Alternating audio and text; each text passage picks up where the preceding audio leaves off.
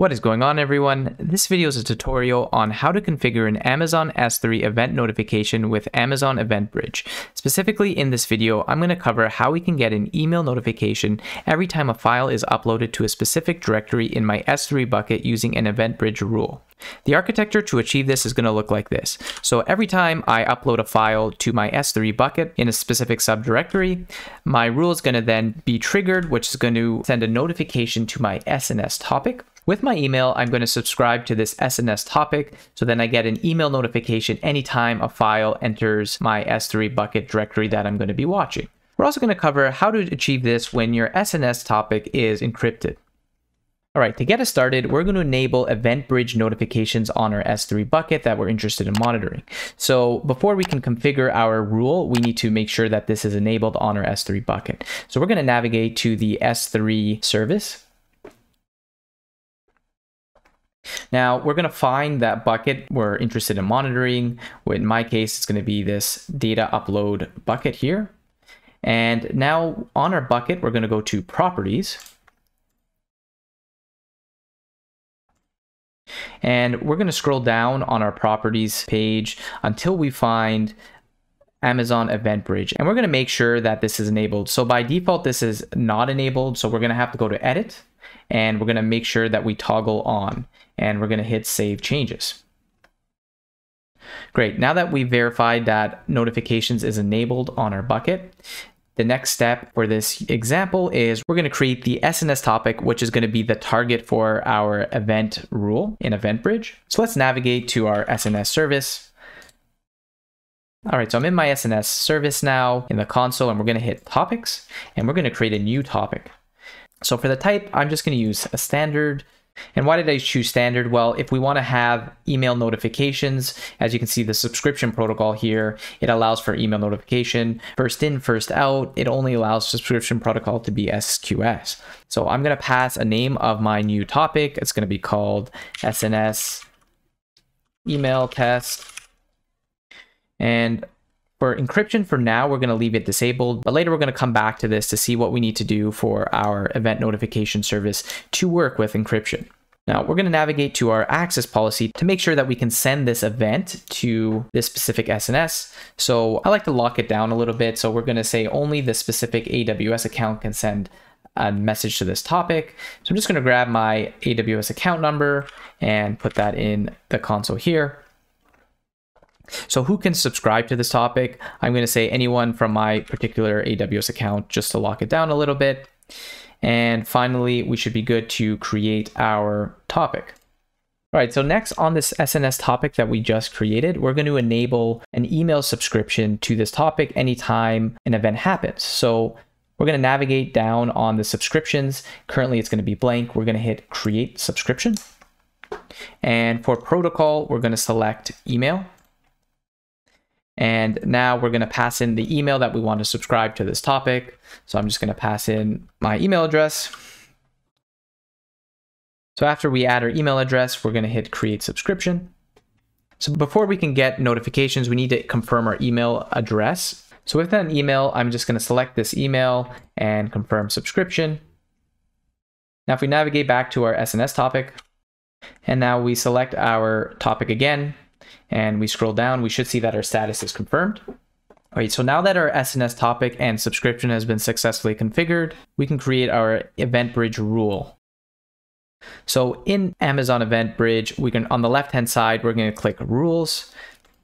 And now once we're in Rules, we're going to go and create a new rule. All right, so our first mandatory parameter is to pass in a name of our EventBridge rule. I'm going to call it S3 to SNS. And now we have to define the pattern. So this is going to be an event pattern because it's going to be coming from event in S3. We can select predefined pattern by service, and we're going to select AWS as our service provider. For the service name, we're going to find S3, and it's going to be simple storage service. And for the event type, we want an event coming through when a new file is being created. So I'm going to specify my event is going to be object is created. Great. Next, I'm going to specify the name of the bucket that we enabled EventBridge for. Now, unfortunately, there isn't a parameter to pass the object through the UI, so we're going to have to go up to our event pattern and edit this event pattern for this to happen. So we're going to hit edit, and now what we see is we're going to see that the bucket name has been added to our event pattern. So after the name parameter, we're going to add a comma, and we're going to add a space, and now we're just going to pass through this new key called object, and it's going to have the prefix of the bucket that we're interested in monitoring. And now I'm just going to hit save. Now, if you had an error somewhere in your code and you hit saved, you're going to get an error message and it won't let you save it. But in our case, this was successful and we should be good to start this rule. All right, so we're just going to go down to the very bottom of the page. And now the next part is to select our target. So for our target, remember, we want to send this to an SNS topic. So we're going to search at the SNS topic. And now from our dropdown, we should be able to see that new topic that we just created. We can select the defaults for match event, for configuration input, and leave the retry policy as default as well. Great, so we have all our required parameters and we can go ahead and hit create to create our rule. All right, so to test out our workflow, I'm just going to now upload a new JSON file to the folder within my S3 bucket. So I'm going to hit upload. I'm going to select add file, and we're going to select the sample file that we want to upload, and we're going to hit upload.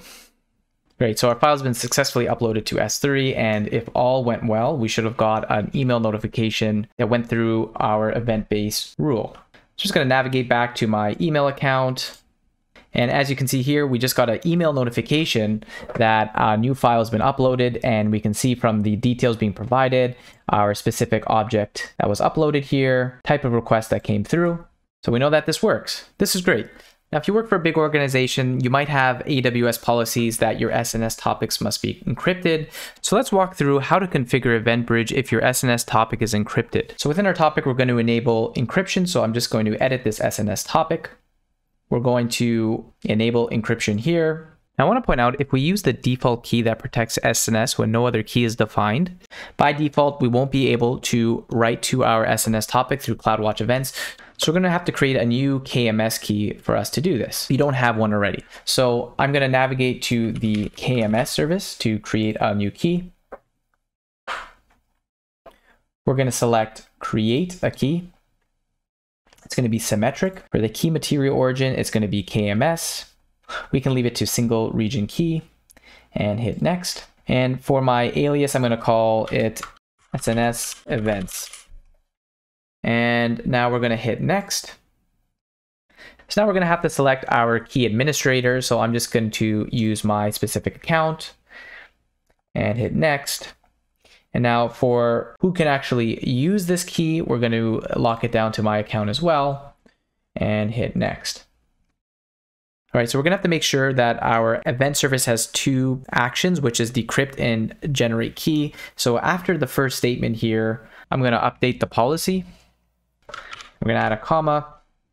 So what we've done here is allowed the Amazon event service to decrypt and generate a data key. So now we'll be able to send our payload from our rule to our SNS topic. So I'm just going to hit finish. Great. So now if we go back to our simple notification service, we're going to go and find our email topic, hit edit. We're now going to go back to encryption and hit enable encryption. Now, instead of using the default key, we should see that new key that we created. And we're now going to hit save. So now our SNS topic has been successfully encrypted. So now let's test this workflow again by sending another file to S3. Going back to our S3 bucket here, we're going to now upload a new file. Let's go to add file, upload that same file again, and hit upload. All right, our file's been successfully uploaded, and let's check our email to see if we got another notification. All right, so we just got another notification came through. And as you can see here, we've been successfully notified through our encrypted SNS topic. All right, so I hope you found this video helpful and you now know how to configure an S3 event to send a notification to an event rule and configure that with an SNS topic.